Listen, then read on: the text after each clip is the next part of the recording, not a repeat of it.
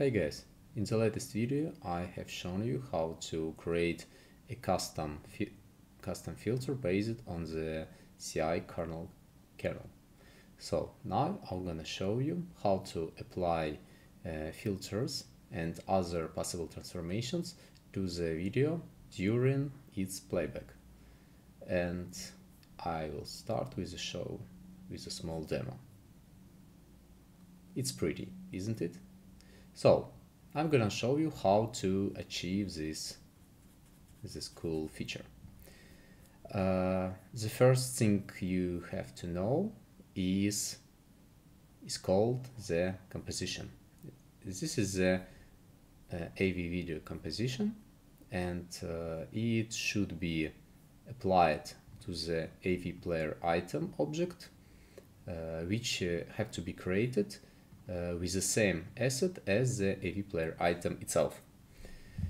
So if you create this composition with a request handler, it will be called for every single frame of the video.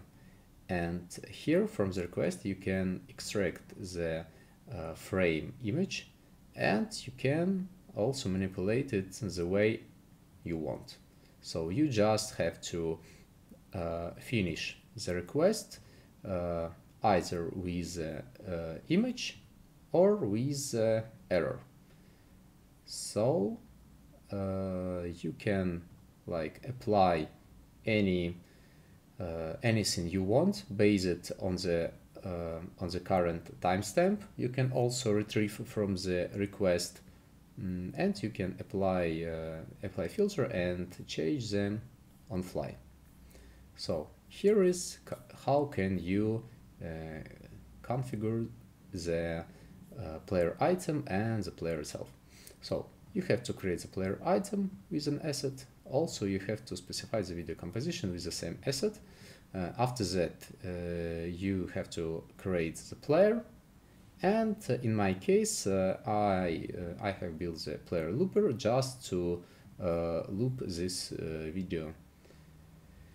Okay, after that you can, as usual, create the AV player layer and just put it to any view you want and just play.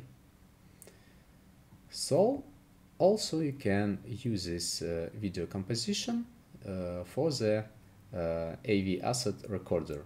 If you are going to export that video, it also be useful to apply it during the exporting. So here you have seen how to achieve this cool effect. If you like it, please like the video and subscribe for more updates. Thank you. Bye bye.